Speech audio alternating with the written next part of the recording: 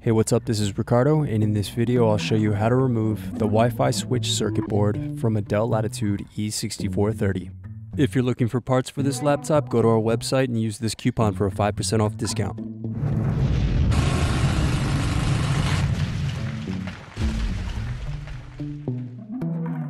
Slide tabs outward to remove battery. Now unscrew and remove hard drive. Now unscrew and remove base cover.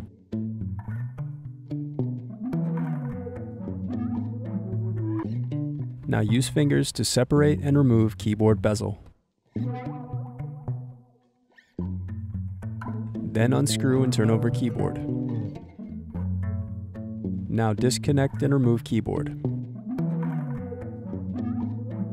Now remove lower palmrest screws.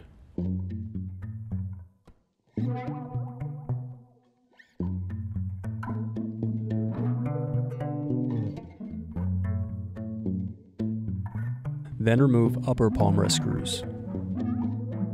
Now disconnect and remove palmrest.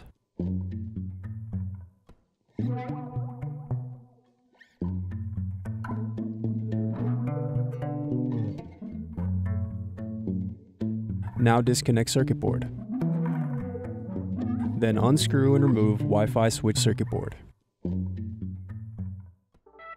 Thanks for watching. Don't forget to like and subscribe if you enjoyed this video. And if you need more, check out this playlist to watch other tutorials for your laptop. You can also click here to find parts for your laptop at partspeople.com.